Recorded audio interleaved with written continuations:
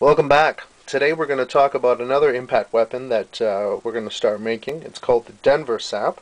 We're going to call it the revised version because we noticed that the regulated ones are a bit sleeker. They have less of a contoured handle. This is a custom piece that we did for a customer. He basically wanted it roughly 10 inches long. I think it's just short 9 3/4. 2 1/4 impact part. We've also included a steel plate. You'll find other models, they'll do 2-ply leather. We've gone all out with this one and we've done 3-ply. 9-10 ounce leather. And then we've included a nice harness stitch all around to ensure superior construction. The customer also wanted a belt clip. Easy to take on and off of the belt.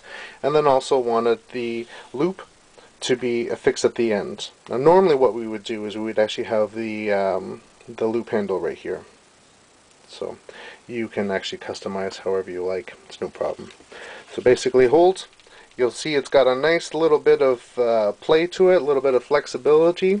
It weighs 0.40 pound and I think roughly 7 ounces. So it's definitely a decent impact weapon to use. And it's longer. It's got a nice contoured handle.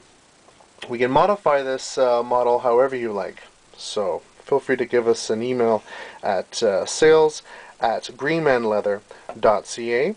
Or alternatively, you can have a look at my JackSap collection, which is at greenmanleather.ca. And again, we can modify and customize however you like. Thanks for watching.